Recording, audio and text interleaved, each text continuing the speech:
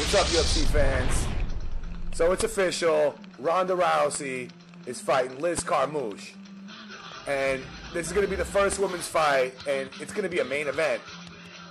And she's actually going to be ahead of Dan Henderson versus Lyoto Machida. So, pretty high, pretty fast. The Women's Bantamweight Championship is going on before Dan Henderson versus Lyoto Machida in Anaheim.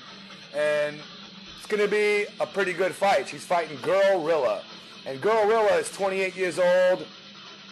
She has a pretty thick jaw, bunch of pimples on her face. And Liz Carmouche, she's no joke. She's 28 years old.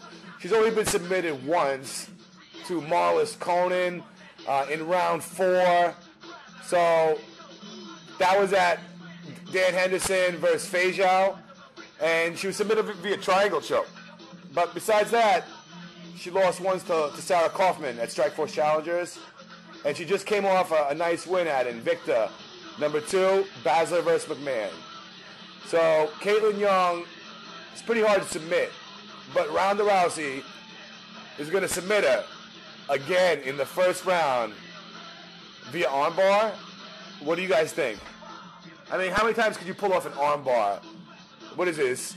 The female Gracie? I guess you could do it about 6 times in a row, which she's already done. And I don't think she's going to finish by armbar this time. I think Liz Carmouche is going to take it. You heard it from me, Paulie G. Ronda Rousey's a one-trick pony, and someone's going to get out of that armbar or a first takedown and give Ronda a run for her money. I'm surprised Sarah Kaufman didn't do it, but Liz Carmouche is going to be the one that does it in Anaheim, and it's going to be a serious upset if it happens this way. So I'm expecting somebody to beat Ronda, and the odds that you get for these girls are like positive 1,200. So eventually you're going to win money. Ronda's not going to do 12 wins in a row. I don't think she's going to do it. She's not the next Anderson Silva.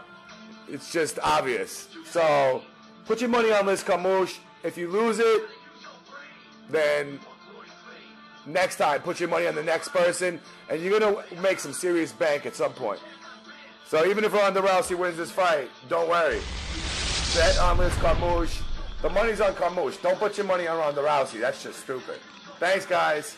And hope you make some money. UFC 157.